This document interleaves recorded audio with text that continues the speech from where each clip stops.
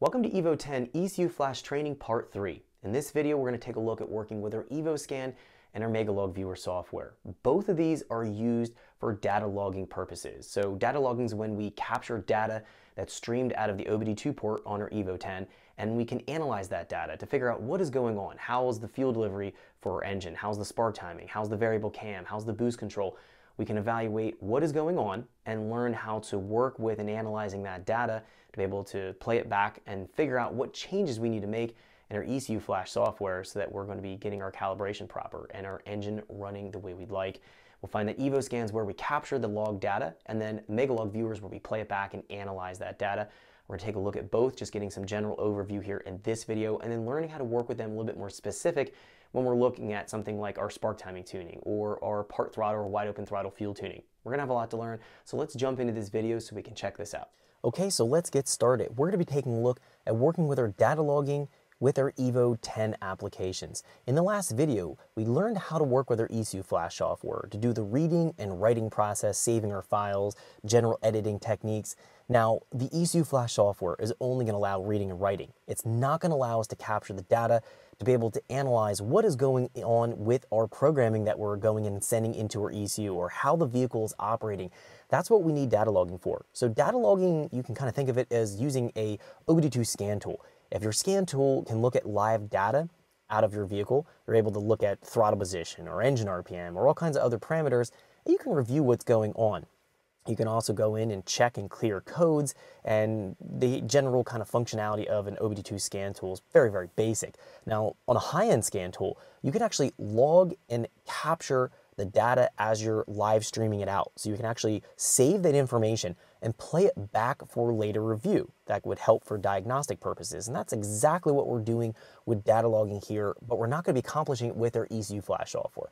We're going to be using EvoScan. That's going to allow us to actually data log. Now, EvoScan and ECU Flash are both going to be using our Tactrix 2.0 cable. So the cable is going to be plugged into the OBD2 port. That's going to be plugged into your laptop, and you're going to be toggling back and forth between ECU Flash and EvoScan. ECU Flash to do your flashing process, EvoScan to do your data logging and capturing the data. So EvoScan will allow you to see what's going on, visually watch the live data coming out of the ECU, and then also save it to a file and then play it back. Now we're going to have a third software we're going to work with for data analysis. That's going to be called Megalog Viewer HD software.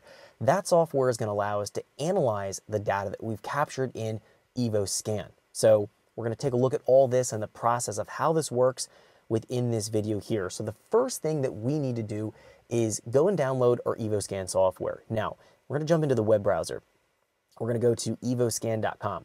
Evoscan.com is going to be where we actually obtain the software. So we have to go and purchase EvoScan. It's not free, costs $25. It's well worth the price to pay for the software. We're going to go here to products, click on the link right here, and scroll down to the middle of the page. We can find this is the option that we want to choose. If we click on this, this is going to be the paid option here for 25 bucks.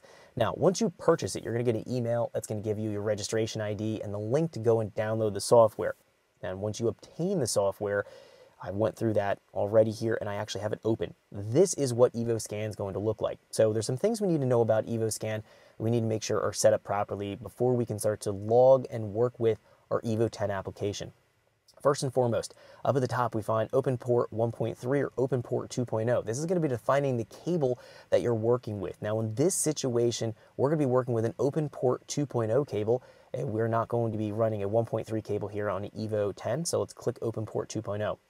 Once we select this option, it automatically defaults to CAN 2006 plus Evo 10, so make sure this is toggled on as well. It's going to be telling the EvoScan what kind of vehicle you're going to be working with, so we're going to make sure that these two are set in that manner.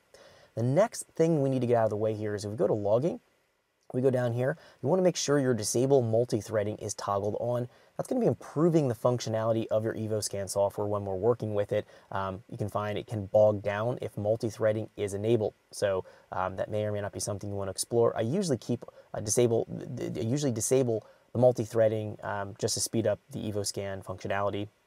That's going to be my personal recommendation.